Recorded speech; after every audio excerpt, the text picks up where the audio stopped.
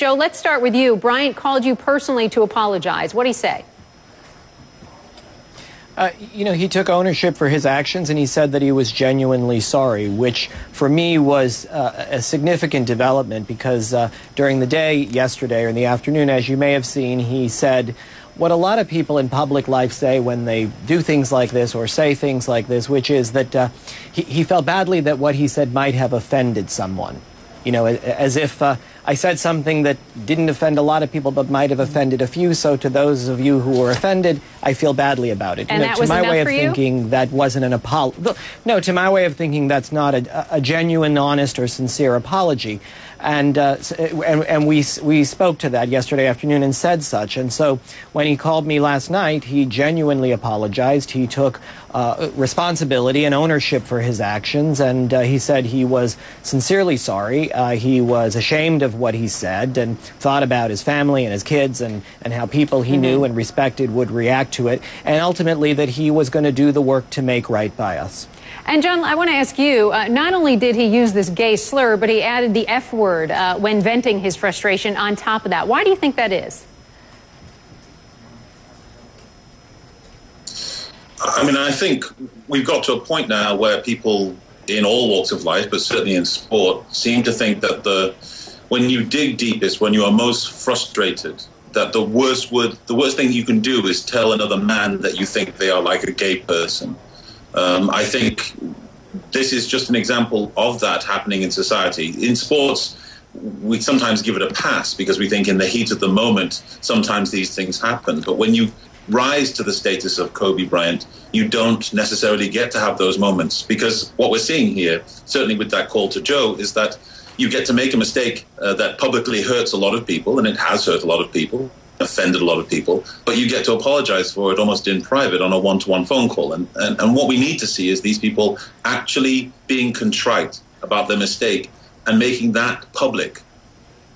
And Roland, what do you think? Would the NBA had fined Bryant if this hadn't been caught on tape?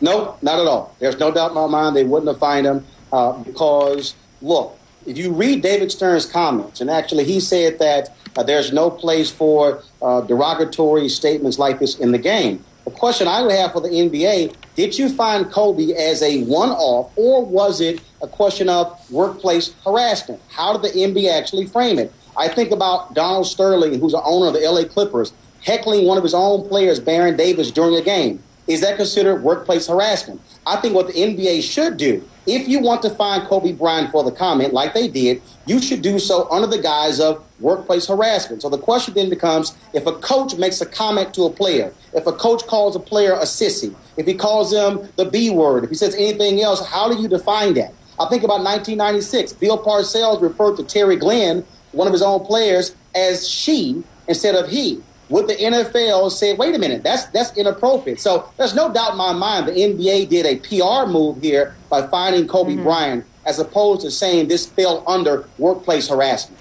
John, I want to get back to you. If this had been, if Kobe Bryant had been a white player, if this had been a white player who might have used the N-word against a referee, would this have been any different? I mean, can you compare a gay slur to the use of the N-word for me? I think, unfortunately, we are still in a position where people think that certain words have different weights, and the N-word is a crushing word that sucks the oxygen out of a room, whereas using gay slurs like this F word somehow are something that only the overly sensitive take to heart.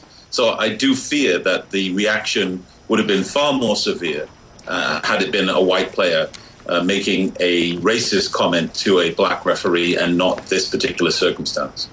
So what needs to change? Actually, Randy Kay, Elgin Baylor filed a lawsuit against, and I'm picking on Donald Sterling, and he alleged racial discrimination against one of the NBA owners. David Stern has not taken any action against one of his own owners. And so I understand John's point, but there's actually, current cases where you have a disagreement there whether that action would have been taken by the NBA.